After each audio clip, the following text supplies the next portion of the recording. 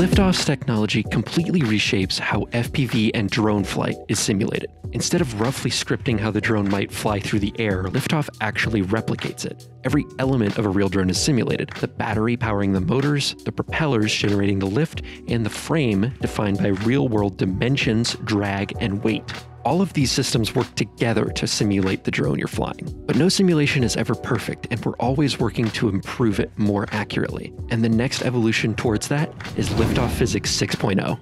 With this next major update, we have completely reworked the drag system to focus on more realistic freefall and top speeds. Drones should now feel more grounded and less floaty. We've also added some more realistic power limits to motors. Beforehand, you could combine very high kV motors with oversized propellers, pushing beyond what real-world performance could actually accomplish. Each setup now respects realistic motor power limits, and we've also refined the aerodynamics of the propellers themselves. They now play a bigger role in how drones handle crosswinds and turns. More blades create more drag, but also more grip through corners. And speaking of crosswinds, our biggest new addition to the physics system is a brand new wind simulator. Over the past few months, we've developed a system that goes far beyond a simple linear force. It features variable strength, turbulence, shifting directions, and most importantly, a dynamic system that interacts with the world around your drone. So flying behind a building can shield you from gusts or throw you into a zone of wild turbulence. And it's fully adjustable, allowing you to control the direction and strength of the wind,